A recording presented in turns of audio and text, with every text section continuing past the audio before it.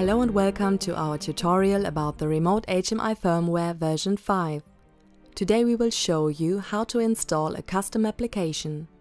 The Remote HMI version 5 is based on Microsoft Windows 10, so you can install any kind of program like on your standard PC. Go to the OSD menu, go to the Settings menu, and switch to the inbuilt administrator account by clicking System and Network. Maintain system.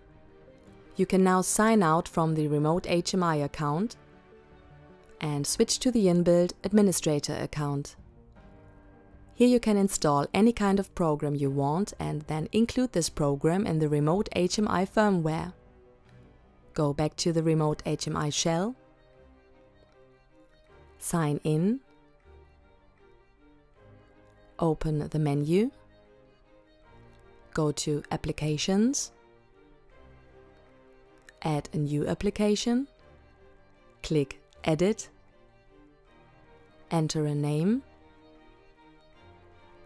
assign an icon to this application, and select the path to the program.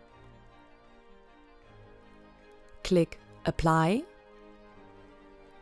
and turn on the Show on Dashboard. Now you can very easily access this program and start it. It shows up in addition to the remote connection and program. The same is possible with many other programs or browser instances. Thanks for watching this tutorial.